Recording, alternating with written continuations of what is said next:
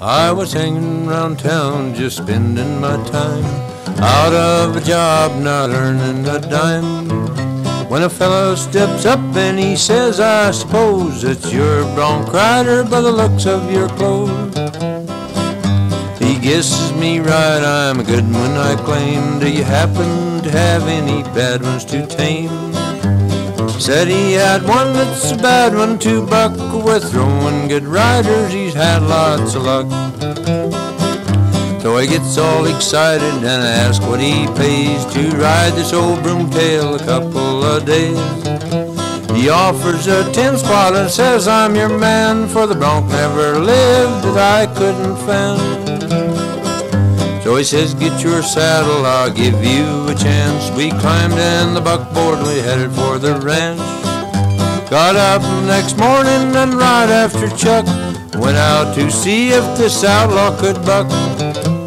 Down in the horse corral, standing alone, stood this old caballo with strawberry roan. His legs were all spavin and he had pigeon toes, little pig eyes and a big Roman nose. Little pin ears with a slit at the tip, and a big 44 branded on his left hip.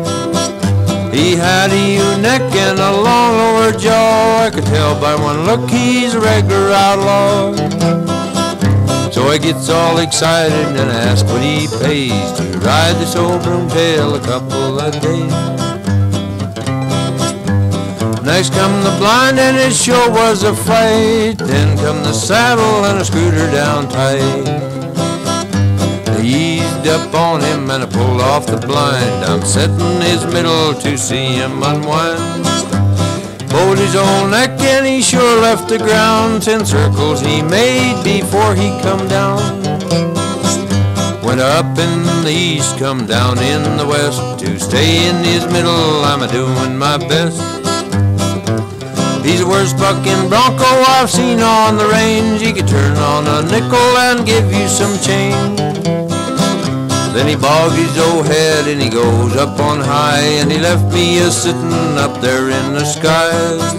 I turned over twice and then came to earth. I lit into cussin' the day of his birth. No, there is horses that I cannot ride. There's still some of them living, they haven't all died. But I'll bet all my money there's no man alive can stay with old Strawberry when he makes that high dive.